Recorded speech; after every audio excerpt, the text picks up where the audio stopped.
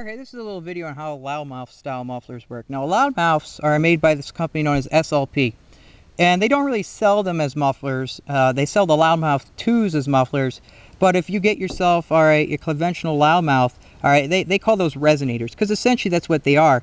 Many muffler designs that don't really include fiberglass packing or a lot of baffles are sometimes sold as resonators.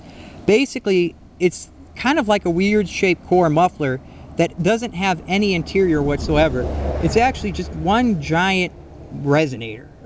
What happens here is sound goes in and it expands, in the shape as the muffler expands, and that fizzles out some lower frequencies, higher frequencies. They don't have the energy to expand, and I don't really want to say it kind of acts like a megaphone for deep frequencies, because after all it's going to constrict back down.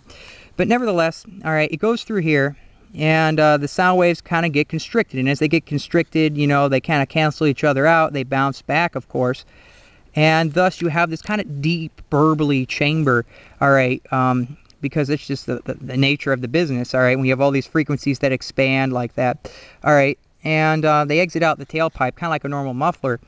But the interesting thing here about these mufflers is that they really aren't designed to really muffle so much as just tune the exhaust note.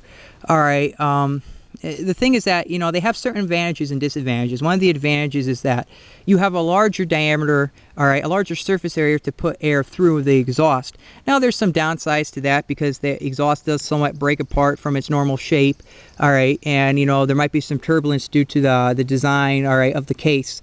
But it's actually probably going to flow not too much different than a straight pipe, and it's just a very, very simple design.